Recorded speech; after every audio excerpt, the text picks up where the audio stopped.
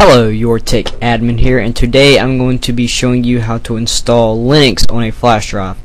Now, I know I've already made a video like this, but that video is very old, and it was actually one of the first videos I ever posted on my channel.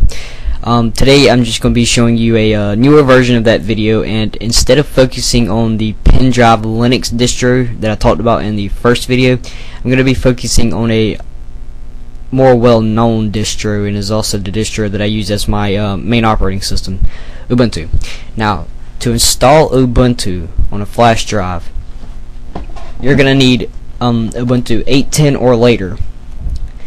And if you're running Ubuntu as your main OS, as I am, you're just gonna go up to System, Administration, USB Startup Disk Creator. Type in your administrative password. Okay, and it's gonna open the program. Now, what else? The other thing you're gonna have to do. What else you're gonna have to do? The other thing you're gonna have to do is put in your Ubuntu disk.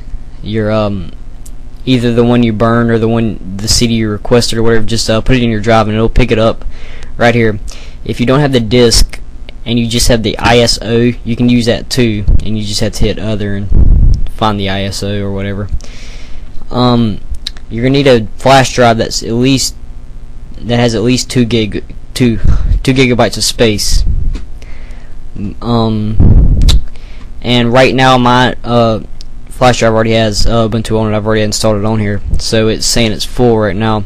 But I have a 2 gig drive, and Ubuntu 9.04 fits perfectly fine on there. So what you're gonna do is, after you select your disk and your flash drive you want to install it to, you're just gonna drag this to show how much extra memory that you want files, documents, and stuff like that to be stored. I usually just take up the rest of the drive with that. But if you don't want anything else but Ubuntu to be on it, and you don't want it to save any configurations or changes that you make, say if you just want this to be a startup disk so you can work on other operating system, you can just discard on shutdown, and it'll just delete all the changes you make on shutdown. And we'll start with the fresh copy each time you reboot the computer.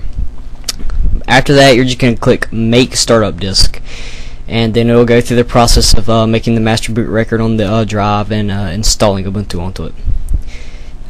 If you're using Windows, you're going to have to do this slightly differently. What you're going to have to do first is open up your favorite web browser and go to www.ubuntu.com and click download right here. Should be one of the first things you see. Select the Ubuntu 9.04 version, because I do believe the 8.04 version does not include the USB disk creator. And then you're just going to select the location and select your bit version. If you're using a 64-bit processor, you can use a 64-bit version, but it'd be a little better to use a 32-bit version, because if you're going to be using this on a lot of different computers, not every computer is going to be 32-bit, but 64-bit can run the 32-bit version, I'm pretty sure. So it's just best to go with 32-bit, even if you have a 64-bit processor in your computer. And after that, you're just going to begin download, and it's going to take 2 to 4 hours. It's a fairly large ISO image. It's about 700 megabytes.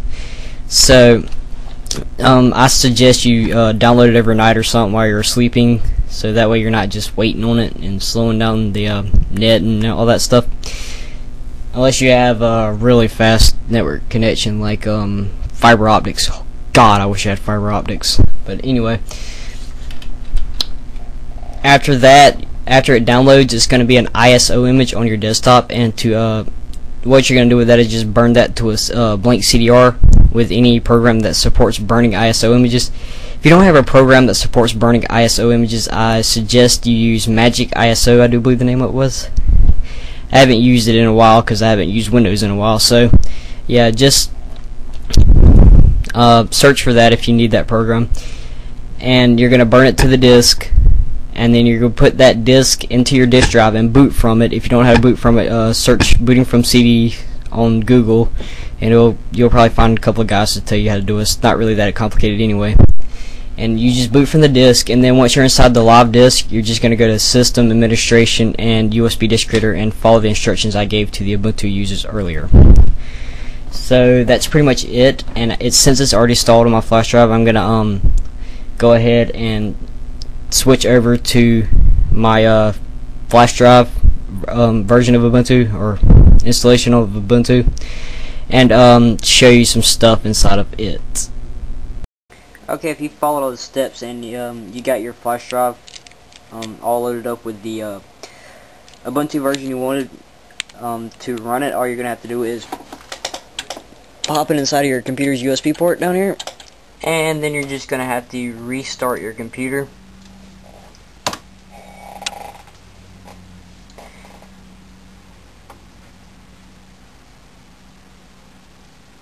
When your computer gets done restarting, you're just going to enter the BIOS settings by pressing whatever key the BIOS indicates. Mine is F2 to enter setup. And then you're just going to have to change the drive configuration to boot from disk. I'm sorry for all the flashing on screen. I'm having to use my old CRT monitor, and it's not easy to record a CRT monitor. Anyway, and you're just going to have to change it to boot from USB first. My system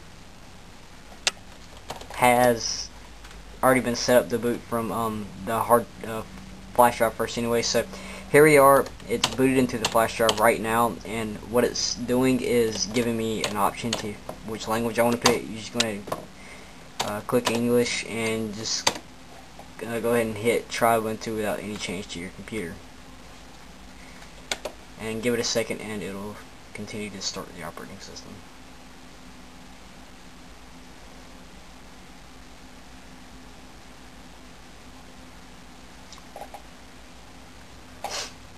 There it goes.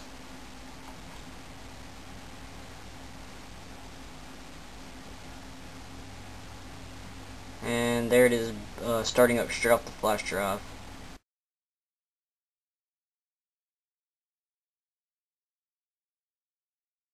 Really pretty fast, especially on newer systems.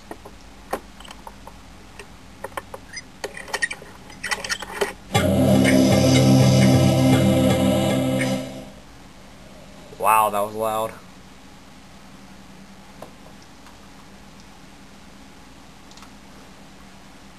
Alright, well, here we are inside of Ubuntu on the computer. I'm going to go ahead and switch over to screen recording software now, because the as you can tell, it's kind of horrible and it's going to be hard for you to watch what I'm doing inside of this. Alright, once you get inside your desktop from your USB drive, it's going to look exactly like this. And even though it says it's live, you can still save configuration changes and apply themes and save files and open files and everything just like a normal system. And the first thing I recommend you do is, if your system's display is kind of funky at first, which is probably going to be, you change the resolution, and if that still doesn't fix it quite right, go down here to hardware drivers and install the driver for your restricted driver for your system, which should iron everything out. And see, I had to install the NVIDIA Accelerated Graphics Driver version 173, and after I installed that, everything pretty much straightened out and my display looks completely normal now, just like on my other system. Now inside of this, you can change anything. You can apply themes, change icons, you can use Compass Fusion to a certain extent, because you'll be using this on a lot of different computers. Sometimes Compass Fusion might not work on certain computers, but I use my flash drive like this for school, because at school all we have is Windows computers, and I don't really like using Windows computers that much, so I just pop this baby in and do whatever I have to do, research, whatever. And Compass Fusion works perfectly fine on those computers, so usually I have all my 3D effects running and everything, and with the cube and everything, and all the people sitting next to me will be like, "Whoa, how'd you do that? What is that?" You know, they'll be asking questions and stuff, and it's really cool. And usually I pass out copies of Ubuntu so they can install it and use it on their systems too. Well, that's all for this video tutorial. Questions, comments, subscriptions, all that are always welcome, and I need more subscribers if you would please. So yeah, tell people about my videos, spread the word. I'm on Twitter, so I do believe my Twitter username is CFHS_1. I haven't used Twitter about a month, so I'm not sure, but I'm about to start using it again, so I'll clarify in my description later on. So yeah, ask me questions, comment, give me comments, anything you'd like to see, give me suggestions for videos or questions you might have about Ubuntu or Windows or anything like that. Windows 7 maybe. I mean, I've installed Windows 7 on my computer not too long ago, and I had a few hiccups in the beginning, but I must say Windows pretty much got it right with Windows 7 compared to the horrible mistake they made with Vista. So yep, I guess I'll talk to you guys next